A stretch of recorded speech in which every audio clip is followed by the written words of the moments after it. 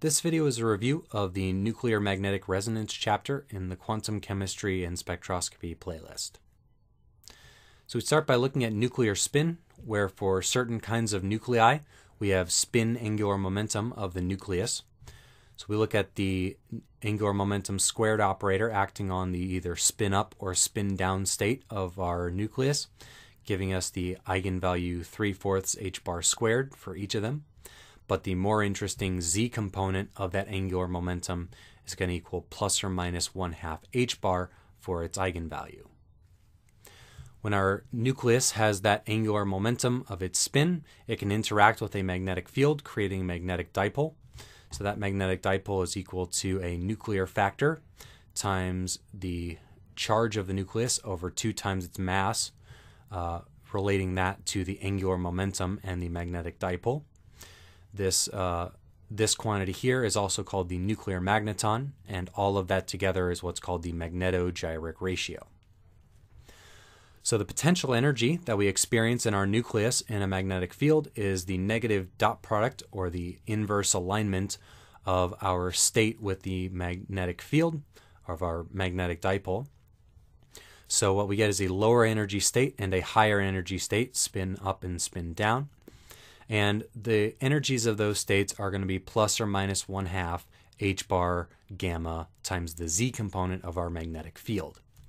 So the change in energy we get when we absorb some photon, which is typically going to be in the radio frequency range, is going to be h nu equals h bar gamma bz.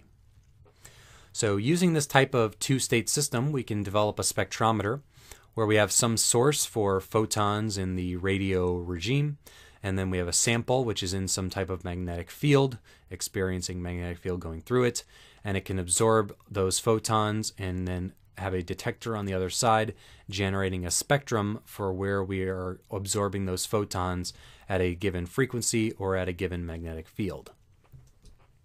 So the reason this becomes a spectrum is because our nucleus has electrons around it, and those electrons can generate a magnetic field which opposes the magnetic field that our spectrometer generates. The extent that they do so is called the magnetic shielding constant, which is usually around 10 parts per million, where it affects our original magnetic field, and we can then develop a property called the chemical shift, where the frequency at which we undergo absorption for that particular nucleus relative to the nuclei in a reference molecule, tetramethylsilane, divided by the frequency of the spectrometer times 1,000,000, gives us a chemical shift or a distinct fingerprint for that individual nucleus in that individual molecule. So the chemical shift depends on the difference in chemical shielding between this TMS molecule and our given hydrogen nucleus. Typically, the TMS has a greater value than any nucleus, so we get values of a positive chemical shift forming a distinct molecular fingerprint of whatever sample we have.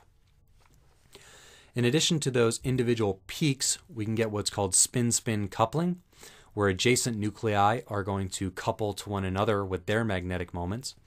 This is going to cause some of the energy levels to go down and others to go up, resulting in splitting of these peaks to the extent that their coupling constant is going to relate the interaction of those two nuclei.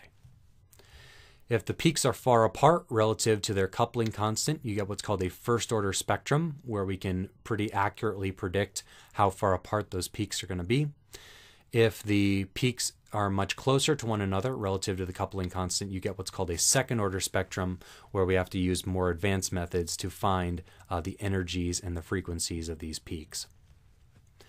If we have chemically equivalent protons, ones which are in the same chemical environment, the net result is that they don't couple to one another because all the states will end up getting shifted up equally.